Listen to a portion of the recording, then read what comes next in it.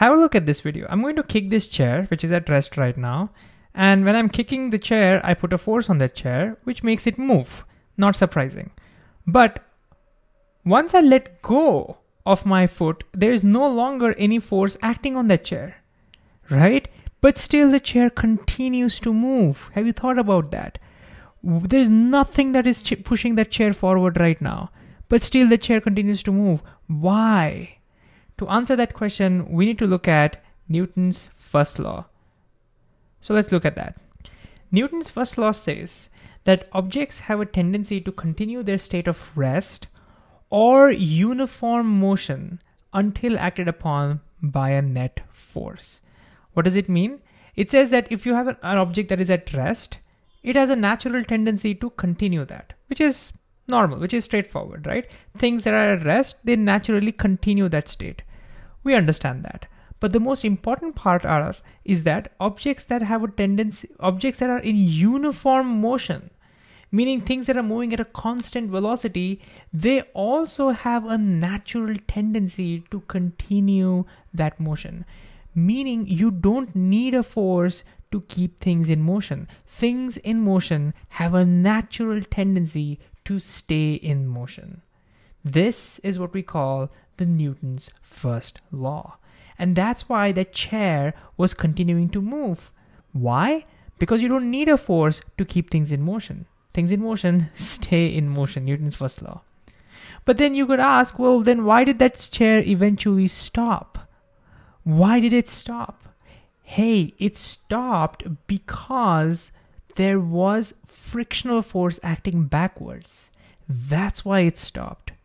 If there was no frictional force, the chair would keep moving forever. So it's the friction that stopped the chair. And so what this means is that you need a net force to start the motion, like we did initially when we kicked it, or to stop the motion, like the friction is doing it. We also need a force to change the direction of the motion, or to change the speed of the motion. In other words, you need a net force only to accelerate an object, change its velocity. But you don't need a net force. A net force is not needed to keep a body in uniform motion. This is the most confusing part over here. Now, of course, in our day-to-day life, this is hard to see. We don't see things moving just like that, right? We see all things that are at rest, and it feels like you need to keep pushing things to make them move. But that's because there is friction. The reason why we have to push on this chair to keep this chair in motion is because we have to overcome friction. But if friction was not there, then you would see that truly you wouldn't need any force to keep things in motion. So that's Newton's first law. Now let's see if you understood this by taking a few examples. Okay, in the first example, we have some stones which are at rest. The question I have for you is there a net force acting on this stone? I want you to pause and think about it. All right.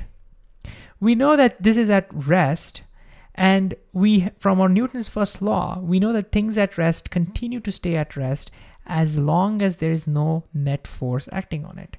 Now, since this is continuing to stay at rest, that means there is no net force acting on it. And when I say no net force, I don't mean there are no forces.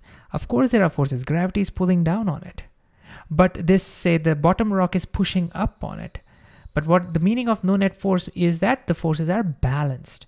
If you add up all the forces, the gravitational force is completely balanced by the push of the rock upwards. That's what it means by no net force.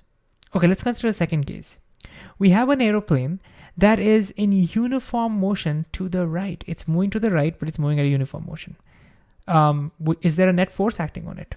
Why don't you pause and think about it? All right. My first instinct would be, yes, something must be pushing to the right. Otherwise, it wouldn't be moving to the right, no? But remember, that's not true. From Newton's first law, we learned that things in motion have a natural tendency to stay in uniform motion. You don't need a force. You don't need a net force to keep things in uniform motion. Since this is in uniform motion, even here, there is no net force. But you may ask, oh, well, if you don't then why are there engines? Why do you need fuel and all of that? Well, you need engines and fuel because there is friction, there's air resistance, not friction, air that is pushing back on this aeroplane. So to overcome the force of the air, there's engines that pulls the aeroplane forward. But this pulling force and the force from the air, that cancels out, making sure net force is zero, the forces are balanced, and that ensures that the plane is going in a uniform motion. Okay, let's consider a third case. We have a ball that's moving faster as it rolls down. So in this case, a tennis ball is just rolling down and it is going faster and faster. You may have experienced this, right? It just, as it rolls down, it goes faster. Is there a net force acting on this? Why don't you pause and think about it? Okay, this time notice the speed of the ball is increasing. This is not a uniform motion. There is acceleration. From Newton's first law, we saw that if there is no net force acting on an object, it would continue to move in uniform motion, like it did over here, or it would stay at rest, like over here. But this is moving faster. It is accelerating. If it's accelerating, there must be a force acting on it, right? Because the force that accelerates, a net force accelerates a body. Therefore, there must be a net force acting on this tennis ball. In other words, there must be unbalanced forces. So there must be some force that is unbalanced that is causing the acceleration. If the forces were balanced, it wouldn't be moving faster. It would either be at rest or continue to be in uniform motion.